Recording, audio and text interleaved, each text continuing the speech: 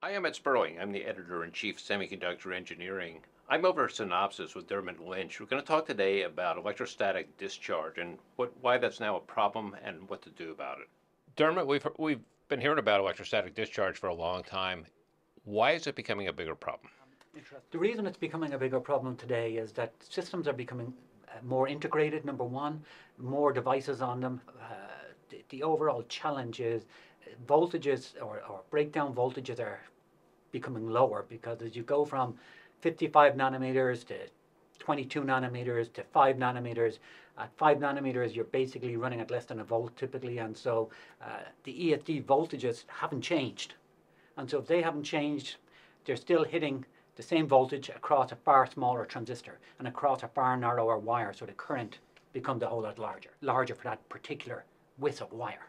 And so between the larger current that's being driven by these same voltages across smaller technologies, problems become bigger. Let's take a closer look. Sure. Dermott, what are we looking at? Thanks for asking. So basically behind me here is a simple schematic, a traditional schematic of how people have been dealing with ESD for many, many years. And if you look at it, you've basically got internal circuitry and it's got to be protected from ESD events. And ESD events can come in on any pads, whether it's VDD pads, ground pads, signal pads, all accessible to the outside world, and any one of them can be hit. So the goal here is how do you take that hit, that charge that's coming in, and how do you divert it away from the actual internal circuitry, the circuit that does all the functionality that you really want the chip to do.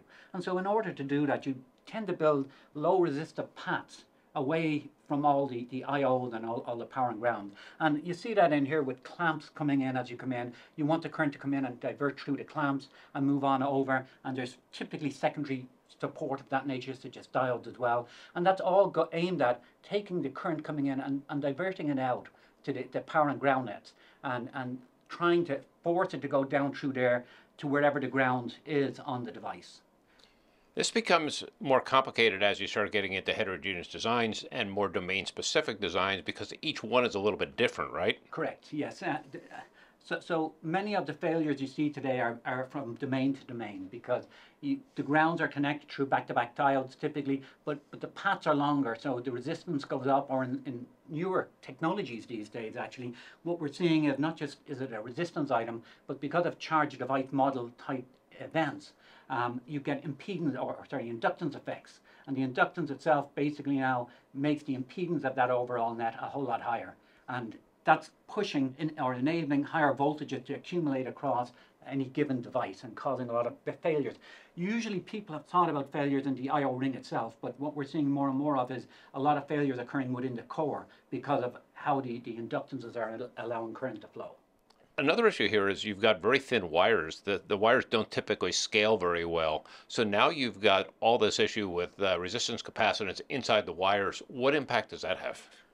Well, you may have a lot of blown wires if you don't direct it away from the wires correctly. And I mean, if you get a failure of that nature, you may not see it as a complete chip failure, but the functionality of the design will be lost or partially lost. And the last thing you want in a design is to have a chip out in a system and it malfunctioning partially, because now it's extremely difficult to track that down and understand what part of the system is failing. Is it a particular chip? What part of that chip is failing? And so ESD has a tendency to have prolonged failures and also instant failures. And it's nicer, if it's going to fail, it's nicer to see it instantaneously because it's easier to fix.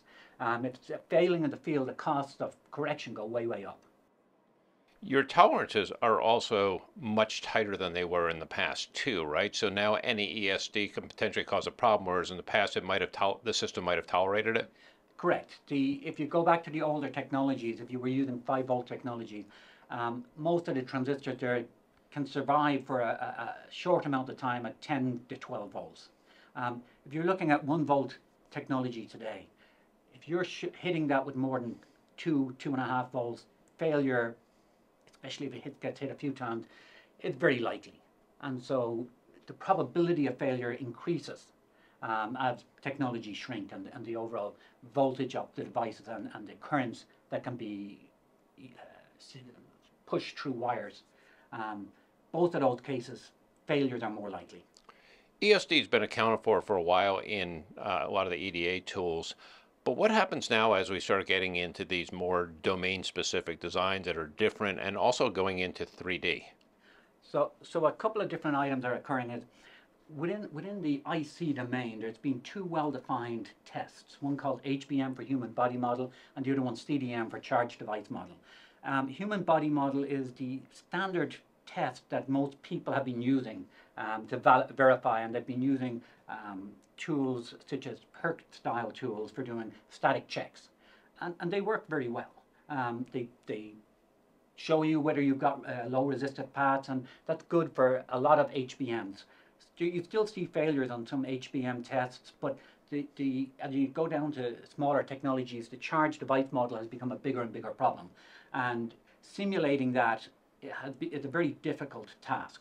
And the checkers themselves don't really cover any of those capabilities, and so that means that more and more of the problems you're seeing in devices are coming because of CDM issues. 3D adds a whole different challenge here because now you have multiple layers.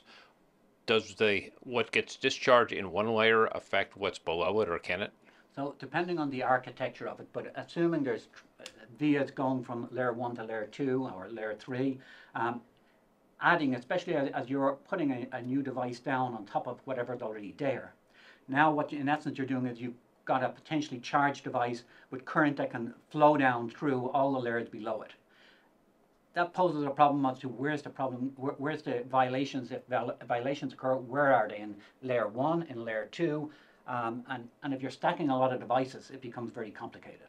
And handling this type of problem is going to be a must-have as these 3D devices become more common. There's also a lot of new materials that are coming into these devices as well. You think about some of the dielectrics that are completely different. They're also thinner than they were in the past. We're also dealing with potentially some power electronics that are coming into some of the packages. How does that all affect ESD? So the power electronics can actually help it, because typically power transistors are large transistors that can actually act as an ESD device to be a channel for the current to get away. The overall impact of all the other new materials really depends on how they impact the overall capacitances and the overall inductances, because what you're really looking at is still an LRC type circuit, and what's the structure of that LRC circuit, and where are you going to be able to conduct based on all the structure and whatever the permittivities and dielectric constants of the devices are. You also have signal path, which needs to be kept separate from whatever charge is running through here, right? So now you have to think in multiple terms here. Yes, so as we had spoken before, the whole reason for trying to make this a very low resistive path for the ESD is that you're protecting the signal paths. Because in essence, as the current comes gushing in here, you want to be able to maneuver it out and make it go to the lowest resistive path, which is what you're trying to design for ESD. In the case of CDM, you have charge distributed across the whole device, whether it might be in the substrate or the upper layers. And in that case, it's not always quite as simple to do, but the goal again there is get it to the larger power and ground nets as soon as possible.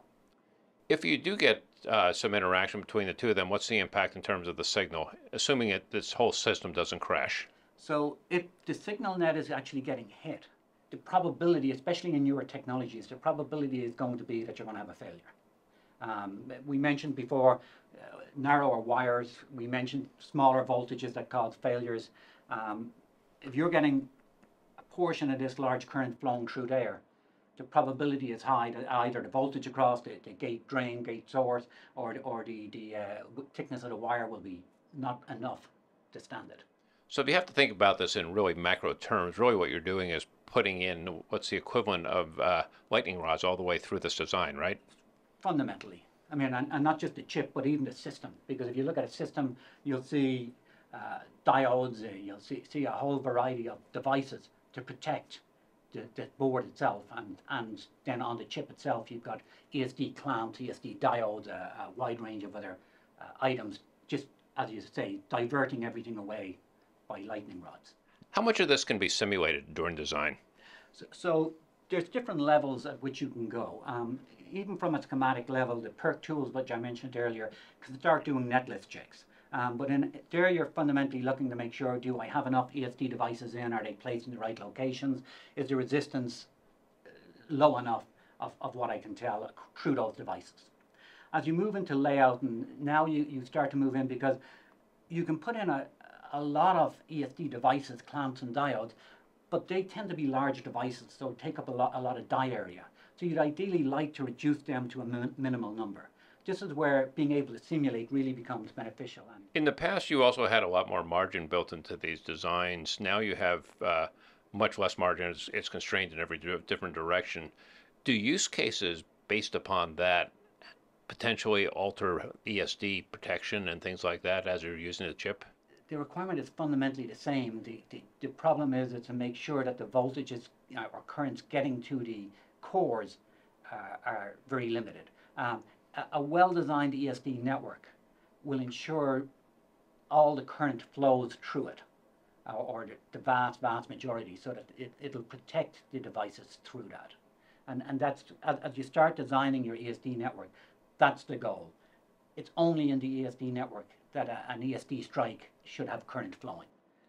But you do have aging issues that you didn't previously have, or accelerated aging in some areas, right? Yes. That will, over time, have the possibility of making failures occur quicker. Sometimes, how do you design for that at the moment?